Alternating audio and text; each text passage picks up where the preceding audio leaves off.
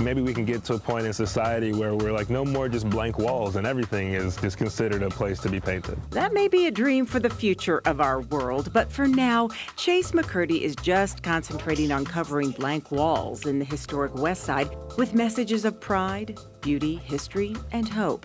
He is the coordinator of the Historic Westside Mural Project, a partnership between the City of Las Vegas, Department of Parks, Recreation, and Cultural Affairs, and the Mayor's Fund for Las Vegas Life. We are standing literally in front of the first murals that have been completed as a part of this project. 3 murals located outside the West Las Vegas Arts Center, a perfect spot in McCurdy's estimation for a project of this magnitude and importance. As we have been identifying and locations for future murals, we felt this particular stretch of wall and its relationship to the Art Center, an amazing community institution, the Kienga Isoke Palacio Park, and Doolittle Community Center in general. Baseball fields, softball fields are here.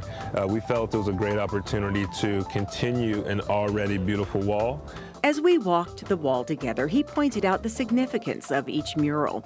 This one by artist Michelle Graves, who used language and the boldness of black and red to send a message of struggles, strength, and perseverance. You're like, oh man, like you have a lot of powerful things, generations, relationships, beloved, universe, strong, participate, community, souls, like all these things. So I just love it. Here, artist DeAndre used locals as hand models to show the strength of diversity not only in race, but in acceptance of all people. One, you see the historic Westside spelled out in sign language, right? So for me, just the idea of spelling out historic Westside is fantastic. But 2, you know, on a subtle level, just the strong black background for me is very emblematic of the backbone of this community.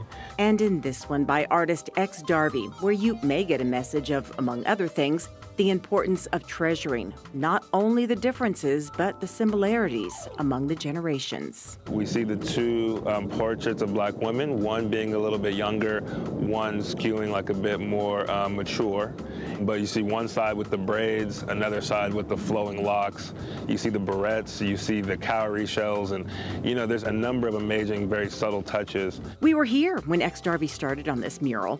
McCurdy says she still has some final touches she wants to add, but basically, these 3 murals are the start of the project that will wrap up by summer, with 3 or 4 more works of art across the historic community before his tenure as project coordinator is over.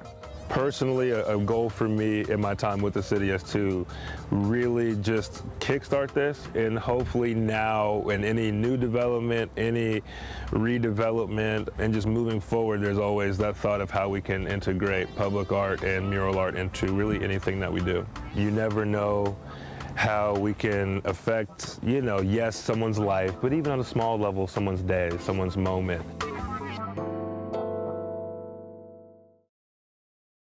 Nancy Byrne here. I hope you enjoyed that story. For more great stories about the city of Las Vegas, don't forget to click on that box.